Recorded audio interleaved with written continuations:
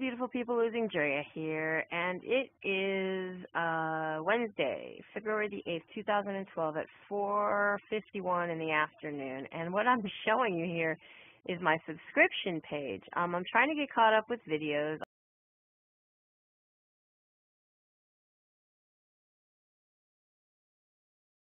I have a lot of people that I subscribe to. There's a list of people here that keeps going.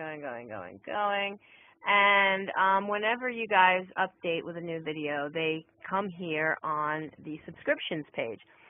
So as they come in, I try to watch them. And I'm busy, and I'm doing and running and going, and you know, hubby's having some medical issues, and I've been running around with him, and I haven't really had time to watch all the videos, but I'm just about caught up to this moment now. At this time, I have 10 videos to watch, and who are they but my wonderful, beautiful online friend who I met here on YouTube, and I just absolutely love and adore, Country Girl 555 Tina.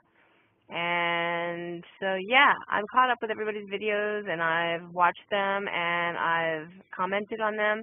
Tina, I'm getting to yours, honey. I will be there, or should be there shortly. There's only two major ones that are long. One major one, which is like 42 minutes and 35 seconds long, and then another one that's 18 minutes and 5 seconds long.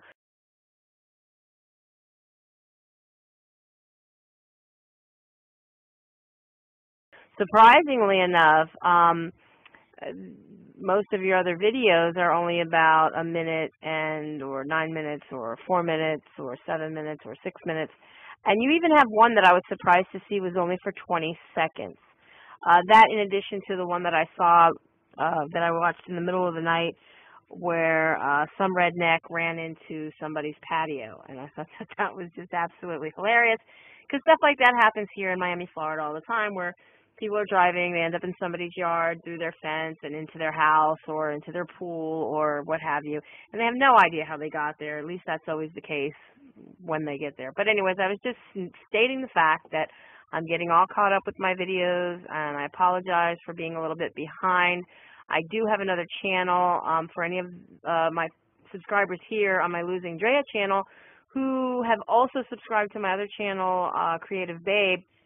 And I want to apologize that even though I've mentioned it here, I haven't really been on there. I haven't signed in there for any reason whatsoever. It's my craft channel, and since I've been on this lifestyle journey, I've been all about my health and my well-being and my lifestyle changing, and not so much as my craft, even though it's always in the back of my mind to get back to that, because believe it or not, crafting is a really large part of exercise.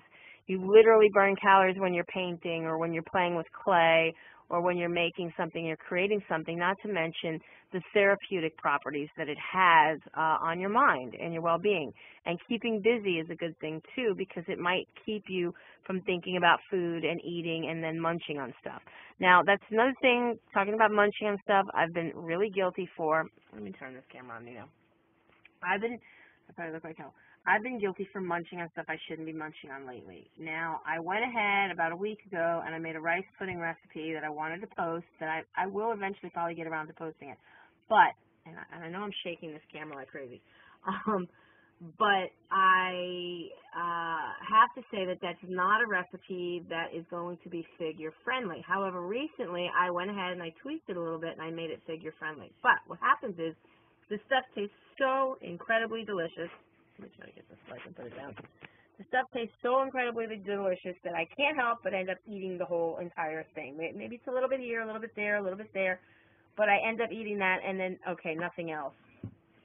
Not good. And then when hubby was doing his little appointment thing, I was running with him and feeding him, and then we ate out and we did a couple of things. And I don't like to eat out because a lot of restaurants don't put the nutritional facts anywhere in the restaurant where you can see what you're eating. They don't measure the food out. They're not really concerned with portion control. And, you know, they charge you all this money for all this food, and you really have to take some of it home.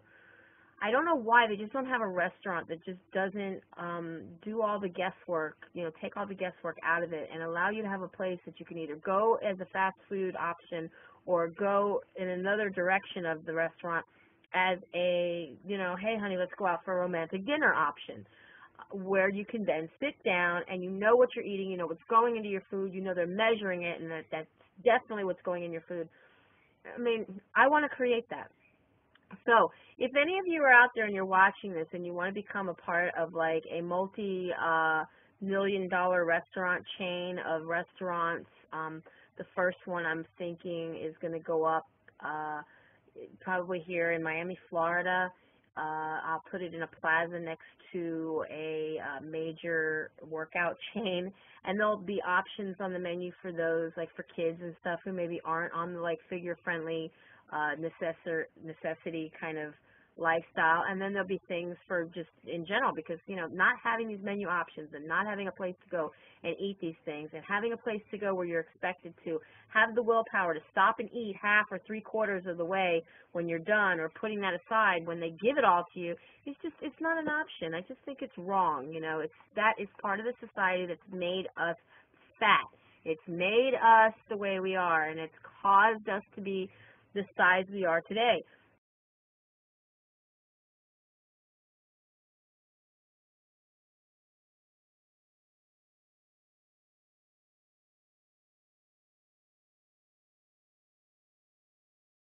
And had people thought about having low-carb, low-fat alternative type of options that they give you in the grocery store if you're going to cook the stuff for yourself, but not in restaurants, and it's just a horrible feeling. You know, yesterday we went to a place called Tijuana Flats, and Tijuana Flats is a Mexican kind of it's almost like fast food. You order at the counter, but then they bring it to you, and you sit down. Delicious. We had something called a flutas or something, and it was absolutely yummy, but it's sort of a flash fried, sort of like a wrap or a burrito. Absolutely delicious. The little bit of crunch you get from the wrap is awesome. But, you know, we're telling the guy that, you know, my husband's diabetic, we don't really know what to eat, we're both on diets anyways, and, you know, I'm not there, like, I'm being the boss of my loss. I'm not there. I don't care what he thinks about it. I don't care if I'm giving him a hard time. You know, my husband might be feeling embarrassed about, you know, like, hey, I'm being a little too picky or whatever. But, hey, is this guy going to run 10 miles for me and take off the weight that I might put on from eating a couple of things? Or do you think he should be helpful enough and let me know that they have a Power Light menu where they can give you a whole wheat alternative wrap, they can give you a fat-free sour cream, and they can give you mozzarella light, low skim, you know, the regular low skim mozzarella that we eat, that we buy in, you know, little grocery store, whatever stuff. You know, you'd think he would mention half that to me. We're sitting down waiting for the food. I look up, I see a sign, Power Light, da-da-da-da-da. No, we have fat-free sour cream and whole wheat wrap. Okay, all we found out about was the whole wheat wrap, and that's because I seen it on the menu. I didn't see nothing about the cheese being lighter, and so I opted for no cheese when maybe I would have gotten at least light cheese and enjoyed a little bit of cheese. And then the sour cream, which he claimed was horrible. Let me tell you what, Mr. I work at Tijuana Flats in Miramar. That sour cream was absolutely delicious alongside of that guacamole. I did not find a problem with it at all. Maybe if you put yourself on a lifestyle regimen where you cared enough about your health, you would try and keep an open mind about the fat-free sour cream that y'all serve, and stop telling people that it doesn't taste good, because it was absolutely delicious. I didn't find any difference in the taste from regular sour cream. Just didn't. Okay, with that said, I just want people to know that, you know, I care about what I eat. And because I care about what I eat, that's why I've been successful in losing this weight on my own without any programs, without doing anything. You know, so far, knock on wood, so good. I'm doing my thing. So, you know, I get what I get out of watching the people I subscribe to's videos.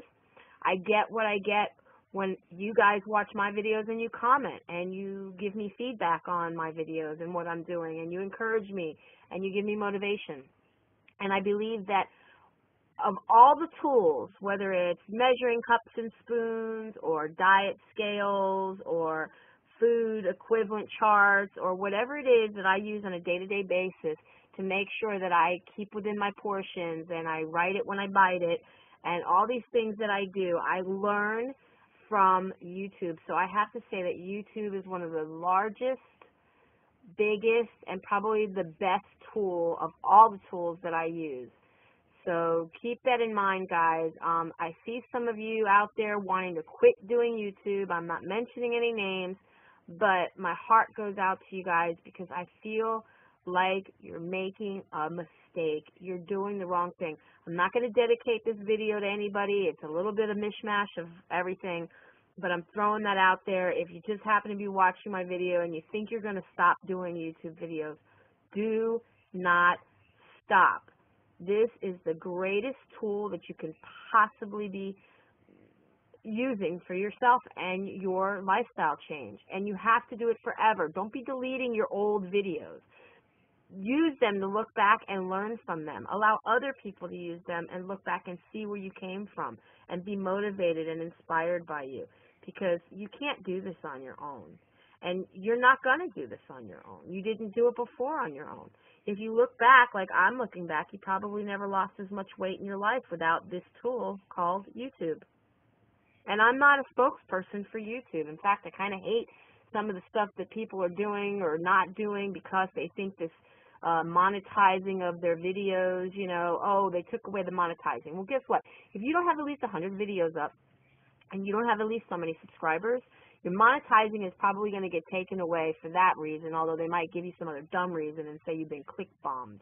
Anybody can click bomb your videos. They could just sit there and click, click, click. That's a click bomb, okay? And that will get you thrown off of monetizing. It's one reason why I haven't decided to use my account for YouTube videos, because I don't want to get click bombed. I use my monetizing with my Google AdSense for my website, my blog, whatever like that.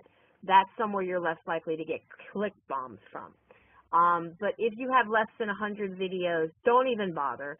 You are probably going to get kicked off. I'm just saying. It just seems to be that way. The majority of the people I see getting their accounts closed from AdSense through the Google, through the YouTube, Google thingy, whatever it's called, they've been with under 100 videos easily.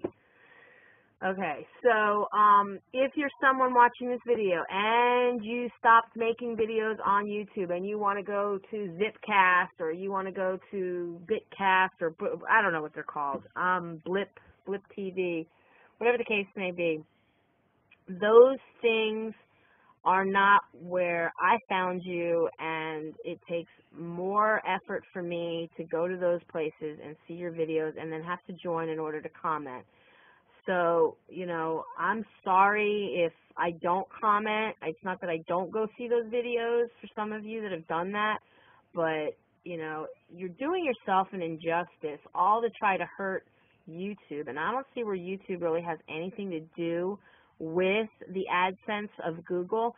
I think that is separate. It's just that they might make a little bit of a kickback from whatever earnings are generated themselves by allowing you to use your AdSense account through your videos that they will host on their website. Other than that, I don't think there's an affiliation of the two, and it's not YouTube that's canceling or closing your account for click bombination or whatever.